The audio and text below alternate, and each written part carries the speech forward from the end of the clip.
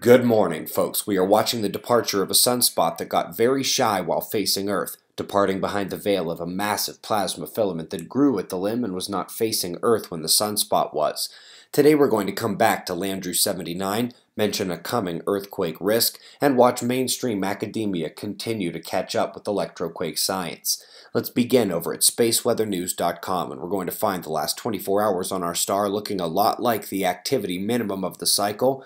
Quiet sunspots departing, equatorial coronal hole incoming. The solar wind plateaued over the previous 2 days and is beginning to reduce intensity this morning, geomagnetic conditions returning to silent. The coronal hole look in 211 angstroms reveals more of that incoming coronal hole. It will connect to Earth around the time that Jupiter has its close approach, and Earth has been below average quaking for weeks, building up pressure. Hold that coronal hole earthquake thought one moment. I want to mention that Landru 79 continues dominating the public Cassini image processing. Saturn and its moons are featured in his latest releases. Link to his page can be found below the video, along with the link to this.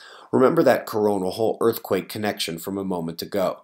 Now let's come to QuakeWatch.net, and at the Prediction Center at the bottom you can find even more detailed information, but let's look top right and find our other paper from 2015. Our co-authored paper is the one cited across the field, but the same earthquake we're going to discuss today was the subject of our second paper, describing the coronal hole magnetic spike, and it happened directly facing Earth, likely while our magnetic connection was there.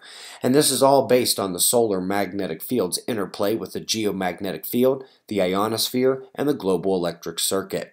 Now let's come back to the current study, looking at that same earthquake and finding the electromagnetic anomalies in 200-kilometer jumps, and of critical importance first, they are indeed distributed along the geomagnetic field. This suggests that electric fields in the ionosphere caused a downward drift of electrons, likely to positive anomalies on the ground, another known electric precursor by the way. It created what is essentially a zap of the global electric circuit, earthquake lightning, and if the positive anomaly below is important, then any space weather influence on the ionosphere is important too.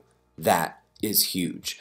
We've got your wind maps, including the forecasted deluge in southwestern Europe, followed by shots of our star to close. We greatly appreciate your support. We'll do this all again tomorrow, right here, but right now it's 5:15 a.m. in the new Valley of the Sun. Eyes open, no fear. Be safe, everyone.